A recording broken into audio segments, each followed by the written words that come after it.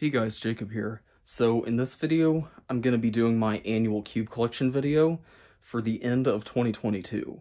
So first off, I just want to mention that this has been a overall pretty good year as far as collecting and making puzzles and stuff. Not quite as competitive as I used to be, but I still compete sometimes.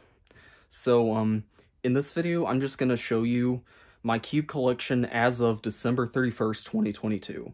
So I'm at 398 puzzles, so just short of 400. So anyway, first off, we got a few shape mods, got some fruits, and some other random shape mods. Got a cat and Optimus Prime.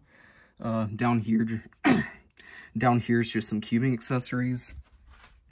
I know this isn't a puzzle, but for my birthday this past year, I got the, got the Flashforge Adventurer 4 3D printer. It is much bigger than the Adventurer 3. And, sorry if my hands are shaking, I'm a little jittery, but anyway. Over here we got my Pyraminxes, and then down here we got a bunch of random shape mods. I'm just gonna pan through these.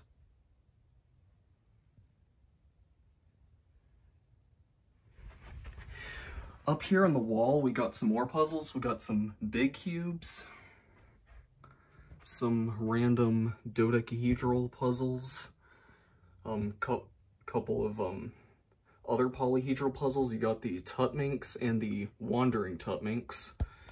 Then up here we got a Skewb Ultimate and a 3D printed Dogic replica. Over here on my dresser we got some more puzzles. We got some 3D printed puzzles that were too big to fit on the white shelf. My Morphix lineup got 2x2 all the way up through 9x9, as well as some Rubik's brand puzzles. These three are the newest versions of the Rubik's 2x2 through 4x4 with tiles. They are actually designed like speed cubes and actually perform not that bad, except for this one, which is just an old Rubik's 5x5 cube, which, unlike these, actually has stickers and does not turn well at all. But I wanted to put it here just for completion. Up here on top of the white shelf, we got my giant 3x3, the 2x2 and 3x3 Rubik's Perplexus puzzles. Up here we got a whole bunch of puzzles. You got some Rubik's brand puzzles, some vintage puzzles, and some handmade 1x1s. Right here we got some random N×N cubes and some cuboids. Right here are my 3D printed puzzles, the majority of them. As I think I'm caught up on making videos on these. And right here we got my Speed Pyraminxes, Speed Megaminxes, and some other random puzzles like the clocks, Siamese puzzles, and gear cubes.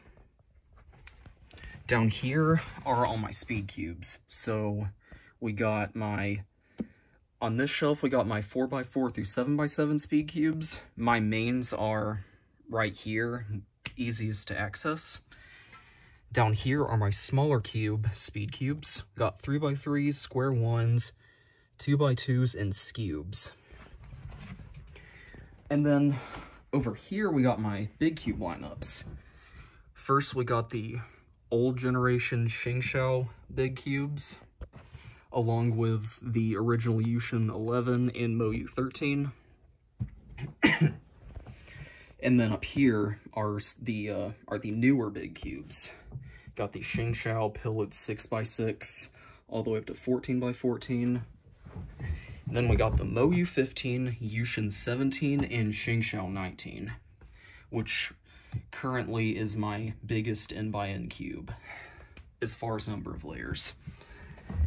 And then lastly, up here on the wall, we have some more Minxes. We got the Xingqiao Terraminx and Curvy Dinominx. We got my Examinx and MF8 Petaminx, which I painted a few years ago, but the paint is starting to chip off.